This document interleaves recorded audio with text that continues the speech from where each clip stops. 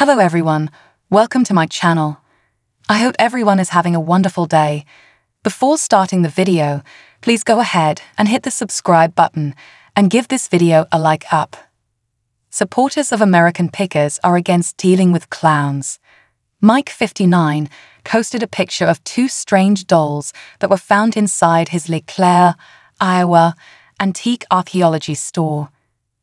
Two miniatures of clowns gaze at the camera with beady eyes in the Instagram picture. The clowns' jaws widened as they exhibited their rust-covered bodies and peeling paint. Mike penned, "Yuck." Cheers to Halloween fans expressed dissatisfaction with the eerie picture of frightening clowns in the comments sections. "Nope," one critic remarked, "very eerie." A second critic said, "I detest clowns." A third reviewer made the comment, "Clowns are scary. They simply are." One further comment reads, "Creepy but cool." Someone else said, "There's something wrong with you, but it's all right. I also have a problem with myself. Something in this place is a crude joke, right?" The TV personality has shared posts about clowns before. Look for the OOOO.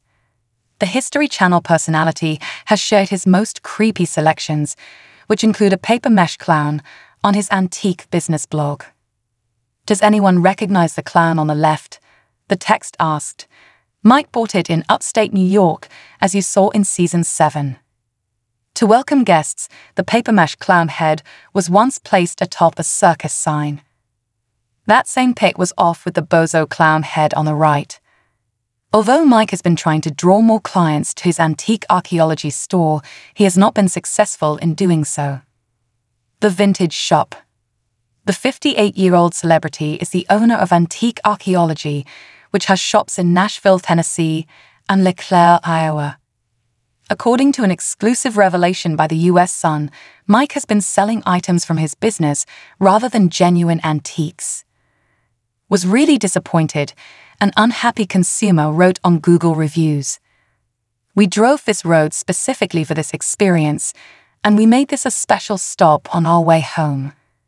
The majority of the little shops in both buildings are gift shops that sell their own goods.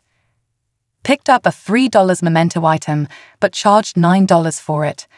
And where is it for as much as Mike and the crew decide?